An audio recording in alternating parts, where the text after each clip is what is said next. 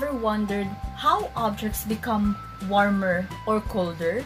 Any matter which is made up of atoms and molecules has the ability to transfer heat.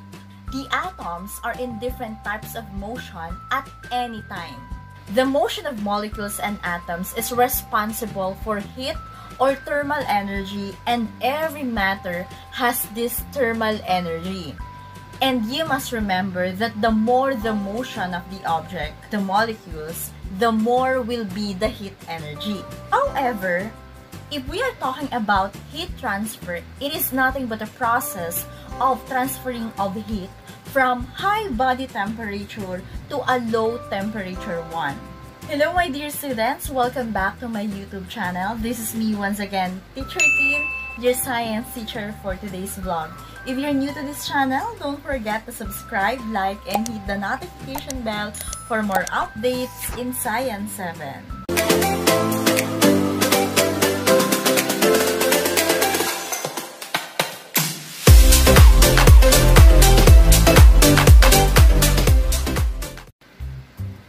Welcome to Quarter 3, Week 7 of your Module 7 for your Science 7. And for today's lesson, we're going to discuss about heat transfer. And for the learning competency, or the most essential learning competency for this week's topic, infer the conditions necessary for heat transfer to occur. Okay, but before we proceed with our main discussion about heat transfer, so ano nga ba yung tinatawag natin na heat transfer? So sa Tagalog, siguro may isip natin is pagsasalin ng init, 'di ba? Kaya nga heat transfer. Pero ano nga ba ang meaning ng heat transfer? According to thermodynamics, we define heat transfer as heat transfer is the movement of heat across the border of the system due to temperature difference between the system and its surroundings. Have you ever wondered how objects becomes warmer or colder? Okay, so let's analyze this situation. What do you think will happen to the pan on the top of the stove? How about what do you think will happen to the metal spoon if I leave it in the pan, or why do you think it happened? Okay class, so we all know that all objects possess energy. Kaya lang, magkakaiba sila ng kanilang mga forms. So we know that all objects possess energy which exists in different forms. Although may mga bagay na hindi naman natin kayang hawakan talaga or hipuin, but this energy could help us explain how and why these objects or these things behave the way they do. Paano nga ba nasasabi natin na ang isang object ay mainit o malamig? Diba, oftentimes, nasasabi natin na ang isang object ay mainit or malamig dahil sa pamamagitan ng paghawak natin dito or paghipo natin sa object na ito. Or kung minsan naman, syempre gumagamit tayo ng thermometer para malaman natin kung mainit ba o malamig ang isang object. Kahit nga sa tao, 'di ba? Pag minsan nakakaramdam tayo, parang medyo mainit yata ako. So kailangan hinihipo natin yung ating leeg or yung ating mga braso, or para makasigurado tayo, kukuha tayo ng thermometer para isukat or para i-measure yung ating temperature. So pag mataas na sa ating normal body temperature, so nako-confirm natin na ay may lagnat ako kasi mainit ako. Ganon din sa kape. Di ba minsan bago nyo inumin, parang medyo hahawakan nyo muna yung tasa nyo bago nyo talaga siya buhatin, or kailangan nyo tikman ng konti para ma-feel nyo kung mainit pa ba yung iinumin yung kape. This phenomenon result to a process known as heat transfer. Okay, so to fully understand this concept, so let us study the different terms that I am going to discuss to you in this vlog. Okay, so for this topic, pag-aaralan natin kung ano ba yung meaning ng thermal energy, temperature, heat, and of course, heat transfer. Okay, so let's begin with the term thermal energy, or tinatawag din naman ito na heat energy. So, ano nga ba yung heat energy? So, pag sinabi nating heat energy, it is a type of energy stored in an object or system that depends on the motion of the objects or particles or atom. Anong ibig sabihin nito? So, nakadepende daw ito sa motion ng particles or molecules. So, kapag ang isang particle sa isang matter ay gumagalaw ng mabilis, ibig sabihin, mataas ang kanyang thermal energy sa loob nito. Pero, kung ang mga particles naman sa isang object or sa isang matter ay gumagalaw ng mabagal, ibig sabihin, mababa ang kanyang thermal energy. Kaya nga sabi natin, di ba, thermal energy, dinidefine natin ito as the stored energy which depends on how the particles is moving. So, the more it moves faster, the higher the thermal energy. And the slower it moves, the lower the thermal energy. So, ibig sabihin pala, kapag kayo ay kumuha ng kettle or takore, or kung ano man ang pinaglalagaan nyo ng tubig sa bahay, pinakuluan nyo yan, anong napapansin nyo bago nyo isalang to sa stove? Diba, patag pa, kumbaga hindi gumagalaw yung tubig doon sa loob ng kettle ninyo. So, kung walang paggalaw, ibig sabihin, mababa ang movement niya, hindi nagmo-move ng mabagal yung mga particles sa loob ng tubig na yon. Pero once na na-reach niya yung mataas na temperature, pansin nyo na parang halos tumalapon na yung takip ng kettle nyo kasi nagkukuluan na yung tubig. Mas mabilis na silang nagmo-move. Ang ibig sabihin nun, kung mas mabilis silang nagmo-move, tumataas din ang kanyang thermal energy. So, ulitin natin, ang thermal energy, nakadepende ito kung gaano or kung paano gumagalaw ang particle sa isang matter. Next, we have this term, temperature. So, when we say temperature, this is the measures of the amount of thermal energy or the degree of hotness or coldness of an object or system. So, kung gusto nating ma-measure kung ano nga ba talaga, kung gaano kainit nga ba ang isang object or ang isang system, syempre, we use thermometer. Iba't ibang klase ng thermometer ang meron tayo para malaman natin yung exact measurement of how hot or cold an object or a system is. So, di ba, sa bahay, syempre, meron tayong mga thermometer na ginagamit sa katawan.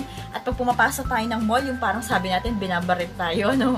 Okay, may iba't iba ring thermometer na ginagamit para sa pagkain or para naman pag nag-experiment kayo, iba't ibang klase din ng thermometer ang meron tayo. Okay, next. And we also have this term, heat, which is known as heat is the transfer of thermal energy from a body with higher temperature to a body with lower temperature. So, yan yung paglipat na, ng heat energy na, since alam na natin yung heat energy, ito na yung pag-isinasali na ito. So, kalimitan from higher temperature to a lower temperature. So, meron naman tayong tinatawag na heat transfer na kanina ay na-define na rin naman natin ito that according to thermodynamics, this is the measurement of the heat across the border of the system due to temperature difference ng body with higher temperature with the body of lower temperature. And of course, we also define heat transfer wherein it is the transfer of heat to different medium or forms of matter. Okay, so para mas lalo pa nating maintindihan yung tungkol dito sa heat transfer, so using the terms that we have discussed earlier, so let's go back and explain the previous one. So sabi natin, lahat ng objects ay nagko-contain ng energy. Tama naman, di ba? So, let's say for example, the fire. Okay, yung apoy. Ano po? The fire possess thermal energy. Kung papansinin nyo, yung fire, yung sunog or yung flame, 'di ba? Papansinin niyo kapag may nasusunog, yung apoy, 'di ba? Ang bilis niyang parang ang magalaw siya, 'di ba? Parang sumasayaw. So, ibig sabihin yung particles na meron dito sa fire na to ay mataas ang kanyang movement or mataas, higher yung kanyang movement, ibig sabihin mataas din ang kanyang thermal energy. And sabi nga natin, the fire possesses thermal energy. So, ngayon, if a fire touches the pot, its energy makes the atoms inside the pot move faster, increasing its thermal energy. So, let's say for example, may isang apoy, tapos inilagay mo doon yung isang paso. So, di ba, anong tendency ng paso. Di ba yung paso medyo malamig pa siya? So pag once na nilagay mo siya dun sa fire or sa sunog or sa apoy, ayan, sa apoy nga, so matatransfer ngayon yung init na meron sa apoy papunta dun sa malamig na pot. So ano mangyayari dyan? Nagkaroon ng transfer dahil from yung mainit na dinadala ng fire ay mapupunta ngayon doon sa pot na malamig. So ang tendency niyan is ma-acquire din ng pot yung mainit na temperature na galing doon sa fire. So ano ibig sabihin nito? So, kagaya nga ng sabi natin, as the fire touches the pot, its energy makes the atoms from inside the pot move faster. So, umiinit din yung pot. At tumataas ang kanyang thermal energy. So, as the particle moves from slow to active, the temperature of the pot increases. Kanina malamig pa yung pot, so mababa pa ang kanyang paggalaw ng particle sa loob ng pot. Pero since nadarangan siya ng apoy, uminit. So, ibig sabihin, tataas din ang kanyang, ang movement ng particles inside the pot na magre-result also sa pag-increase ng kanyang temperature. From that example, yung pag-transfer ng thermal energy from fire to the pot, ang tawag natin doon ay heat. Okay? At yung overall process naman, kung paano ta-transfer yung heat mula sa fire papunta dun sa pot, ang tawag naman natin dun is heat transfer. Naintindihan nyo? Of course!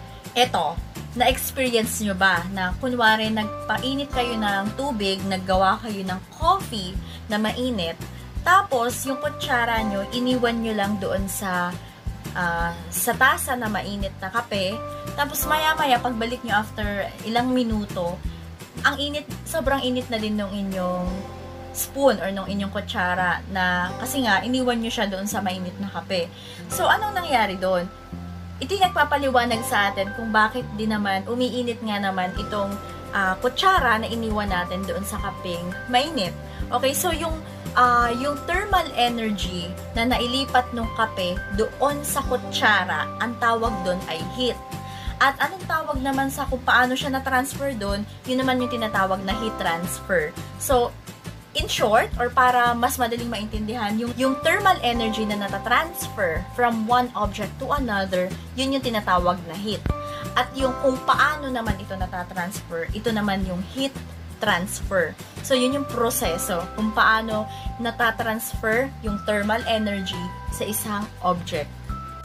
When thermal energy is transferred, the warmer object cools down and cooler objects warms up until both objects attain the same temperature, then heat transfer stops. And always remember that heat, just like all forms of energy, is also measured in a unit that we call joule. Yan. Or, ang kanyang symbol is letter J. Always remember and take note of this. Energy is not lost, but only changes in form. Always remember the first law of thermodynamics. This makes it possible for the energy from the fire to be transferred into the pot, towards the soup, and into the spoon. Okay, so let us proceed now with the process of heat transfer.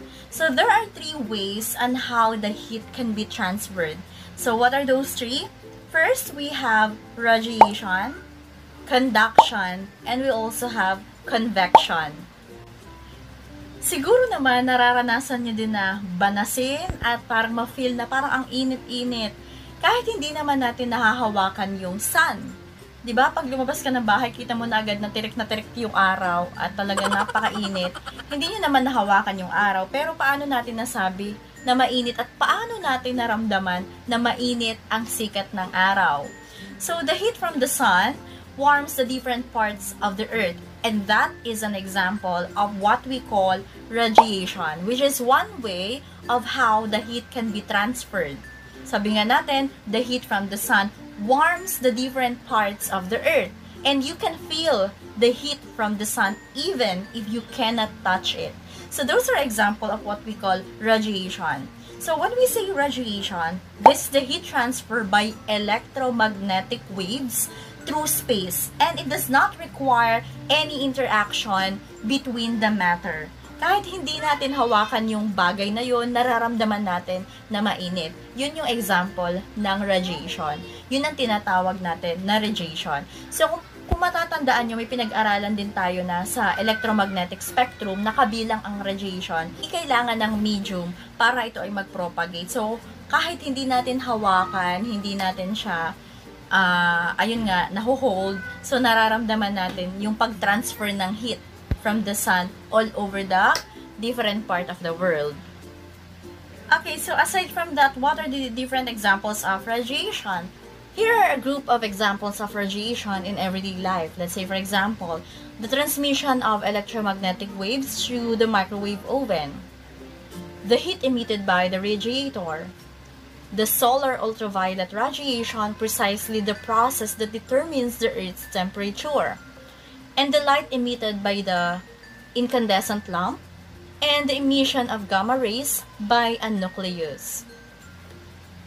Those are the examples of radiation in our everyday life. So let's now proceed with the second process of heat transfer.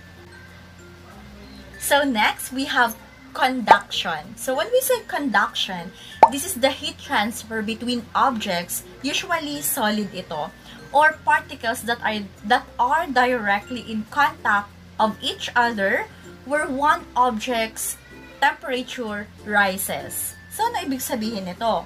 So, nagkakaroon ng heat transfer kapag merong contact yung parehas na object. Kagaya nga nung example natin kanina na nagkakape ka, tapos iniwan mo yung spoon mo doon sa inyong kape.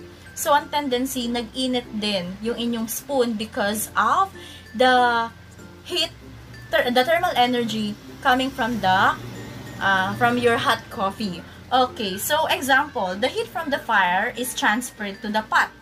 Kasi nilagay natin yung pot doon sa fire. So, the heat from the pot is transferred to the soup. Another example is that. Okay, and then the heat from the soup is transferred to the spoon. Okay?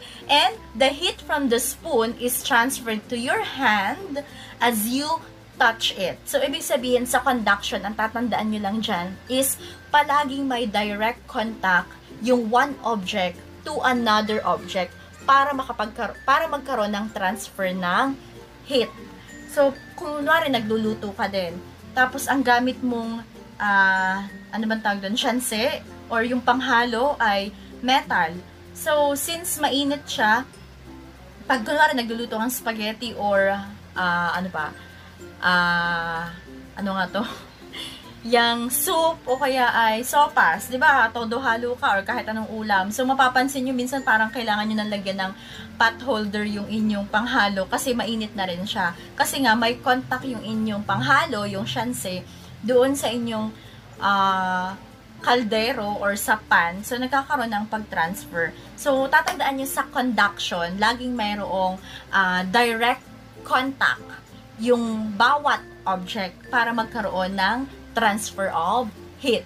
And of course, another example, yung mga metal at saka yung metals and water are good conductor. They can easily absorb or allow transfer of heat. Samantalang yung mga paper naman, yung cloth o kaya yung wood, hindi naman sila agad-agad nagkakaroon ng, hindi mabilis mag-transfer ng heat sa mga bagay na to. Kalimitan lang ay sa water and metal. So aside from this, so what are the other examples of conduction that we use in our everyday life? If you are cold and someone holds you to warm you, the heat is being conducted from their body to yours. Another example, if you leave a metal spoon propped up in a pot, it will become hot from the boiling water inside the pot. Another example, chocolate candy in your hand will eventually melt as heat is conducted from your hand to the chocolate. Another example, when ironing a piece of clothing, the iron is hot and the heat is transferred to the clothing. Another example, if you stoke a fire in the fireplace with a poker and leave the poker in the fire, the poker will become very hot. Okay, last, if you touch a hot stove, heat will be conducted to your finger and your skin will be burned. And the third one, we have convection. So what is convection? When we say convection, this is the heat transfer through fluids like liquids or gases like water and air. So what are the examples of convection? For example, when air is heated, it becomes less dense or lighter and float. But when air is cooled and become denser, which is heavier, and sinks to the bottom. This is useful for the hot air balloon. The flame heats the air inside the hot air balloon, allowing it to float. And when heat is reduced, the balloon starts to sink or move downward. Okay, so wag kayong medyo malilito kung ano ang convection. So, lagi nyo lang tatandaan, sa convection, nagkakaroon ng heat transfer dahil sa mga fluids, kagaya ng air o kaya ng gases. So, paano nyo maiintindihan kung ano ang convection? Let's say, for example, umiinom kayo ng kape. So, di ba kapag andyan yung mainit na kape, nakikita nyo na merong steam na lumalabas dun sa mainit na kape. Saan napupunta yun? Humahalo ngayon yun sa air. So, that is an example of convection, the steaming cup of hot tea or hot coffee. So, yung steam na nakikita nyo kapag umiinom kayo ng mainit na kape or mainit na tea or mainit na chocolate, so, it indicates that heat is being transferred into the air. Kaya nga may convection na nagaganap doon. So, convection yung process kung saan nagkakaroon ng heat transfer from hot coffee to the air. Another example is the radiator.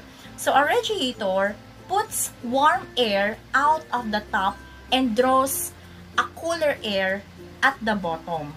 So, that is another example of convection. Okay, another example, ice melting. Okay, so, kunwari, kinukumuha kayo ng ice cube mula sa ref, nilagay nyo sa pinggan, tapos nilagay nyo lang siya sa ibabaw ng lamesa ninyo. Hindi mo naman siya pinakuluan or ininit or what, pinabayaan mo lang siya. Pero bakit natunaw yung ice? Kasi nagkaroon na ng transfer ng heat. Yung surrounding papunta dun sa ice cube para siya mag-melt at bumaba ang kanyang temperature. So sa ice melting,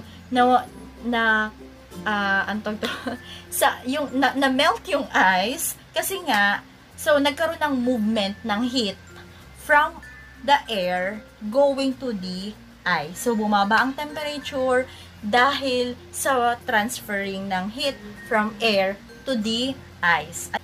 Okay, so going back to our previous example, let us summarize what we discussed in today's vlog. And let us identify the type of heat transfer that occurred in the process. The heat from the fire is transferred into the pot by radiation, where the heat travels through waves. The heat from the pot is then transferred into the soup in the process of conduction, where heat is transferred by direct contact between materials. When we stir the soup with a spoon or a ladle, the heat from the soup is transferred into the spoon with the help of convection, where heat is transferred through the help of fluids. And when we touch the spoon, we feel the heat from the spoon to our hands by conduction. But the heat coming from the boiling pot of soup can be felt even if we do not touch it because of radiation. So you see, a simple activity like this involves a lot of process to happen. Isn't it amazing? Okay, so for your activity, I'm going to show you different examples of how heat can be transferred from one object to another. And I want you to identify what heat transfer occurs in this process or in this situation. Okay, are you ready? Okay, let's begin. First, we have this one. You feel the heat from the flame without touching. Is it convection, conduction, or radiation? Without touching. Okay, very good. That is radiation. Very good. So let's proceed with number 2. Okay, this one. You prepared a cup of tea and the cup feels warm when touched. When touched. So there's a direct contact. Okay, very good. That is conduction. How about the third one? This one. a raw egg begins to fry as it hits the pan. Okay, there's still a direct contact, so that means it is conduction pa din. Okay, how about for number 4, this one? The warmth from the sun can make the sand and the water hot. Okay, that's good. That is radiation. Let's proceed with number 5. Okay, this one. The food gets warm when placed into the microwave oven. Okay, that is also radiation. Very good. Now, number 6. The clothes become flat and warm when we iron it. Okay, that is conduction dahil may direct contact, diba? Okay, and how about this last number? Air cons are placed on high places because warm air rises and cool air sinks. Okay, that is convection. Okay, very good. We already know that different materials have different ways of absorbing heat. Hindi lahat ng objects ay pare-parehas kung paano sila nag-absorb ng heat. May mga objects na mabilis silang mag-absorb ng heat at may mga bagay naman or may mga objects na matagal bago sila makapag-absorb ng heat. So, sa susunod nating task, okay, i-discuss ko at i-explain ko ng task na gagawin nyo. So, you will explore the different methods by which the heat can be transferred from one material to another. Okay. So, for activity number 3, all at once, so this is what you're going to do. In this activity, which is entitled All at Once, you have to study the illustration given to you and presented here, and you have to identify the different examples of situations that involves the different methods of heat transfer. So you have to take note that in your chosen situation, there could be more than one form of heat transfer involved. So you have to choose at least 3 examples and accomplish this task by filling up the table below. Okay, so as you can see in this table, you have to copy and complete the table below based on your analysis of the illustration above. So meron tayo dito ang table 3, examples of heat transfer, and description of the chosen situation, and then which object or objects release heat, which object absorbs heat, and what is the method of heat transfer. Okay, so let's say for example, nakikita niyo sa picture na nagluluto, may nagluluto, ano? Okay, so kunwari gumamit ng pan si chef number 1. So, ano yung object na nag-release ng heat? Let's say, for example, yung fire. Okay, and then, ano yung object na naka-absorb ng heat? Let's say, for example, yung pan. So, anong klase ng method or anong method ng heat transfer ang nangyari between the fire and the pan? So, na-example na naman natin yan. I mean, na-discuss natin yan during our discussion. So, I guess it's very easy for you to identify which one is convection, conduction, or radiation. And for your next activity, activity number 4, so you have to choose from the given samples and answer it based on what you have learned from our discussion about heat transfer. So there are 4 questions here. Number 1, so you have to explain the reasons why we use cloth or pot holders or oven gloves when handling pans inside the kitchen. Question number 2, explain the reason why we can feel the heat from the sun even we are inside the house. Number 3, explain the reasons why the water in the beach feels warm during the night and feels cool during the day. And number 4, explain the reason why paper burns when touched by fire. And explain the reasons why ice melts when we hold it. At this point, you have learned that heat is the transfer of thermal energy. This energy is possessed by an object due to the motion of its particles. When object's thermal energy increases, its temperature changes from cool to warmer. When heat is absorbed from one material to another, heat transfer occurs. This process can happen in three ways: conduction, where heat is transferred between materials that are in direct contact with each other, while radiation occurs when heat is transferred by electromagnetic waves through space.